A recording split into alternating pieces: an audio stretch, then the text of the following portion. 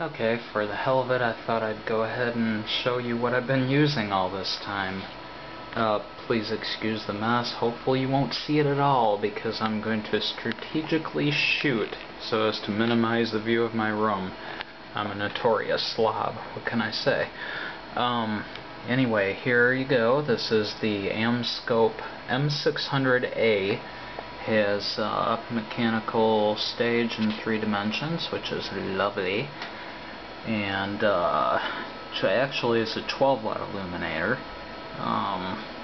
AB condenser, I believe is how you say it. Completely adjustable. Has up and down adjustment knob for the position of the condenser lens, which is really important. I never knew how much. Coaxial major focus and fine focus, coarse focus I mean, and fine focus. Over yonder on this side, this is the X and Y controls for the stage, and locking clamp, spring-loaded clamp for the slide to hold it in place. I'm not going to demo the controls for you because I have a target that I don't want to lose track of, and I mean to do a time exposure on its colony of bacteria on one of my slides. And there's the 4 objective lenses there, 3 standard achromat objectives, and 1 oil immersion objective, the extreme high power. That's this one right here, 100 power objective. That's a 40. This here in position is a 10. And on the other side here, which you cannot see, is and this is a cat here on my lap as usual. This one on the far side that you can't see is a 4 power objective anyway. And it's got rotating 360 degree rotating head, and atop this beast you can see the strange plastic box. That used to be a Quickcam 9000 Pro. Now it's a Quickcam 9000 Pro Rick style.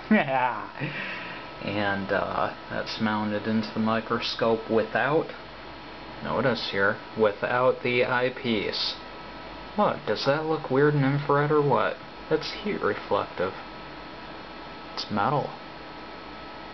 Fascinating. This camera has been modified to remove its IR filter, so some objects may look a little strange. Anyway,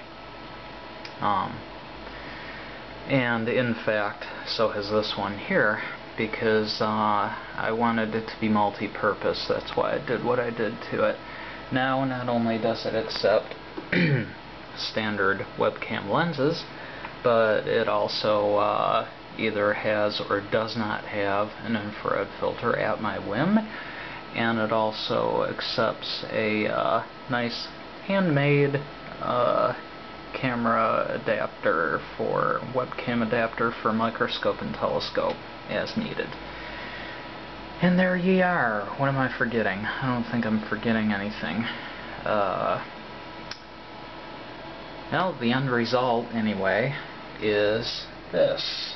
This here on my monitor screen is a copy of AMCAP by Noel what's-his-name, and I actually bought this program after years of evading it because he turned up with a version that supports compression for audio and video, and of course I gotta have that if I'm gonna do huge videos.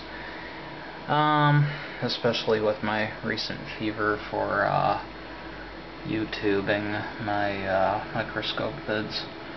Anyway, you have a nice look at the screen there. This is my target du soir.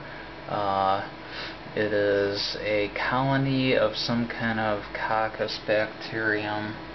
What I want to do is a time lapse overnight and see if they're actually actively multiplying.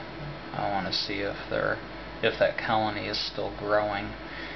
It looks like it's growing, and it seemed to come out of nowhere, so my guess is it's growing fast.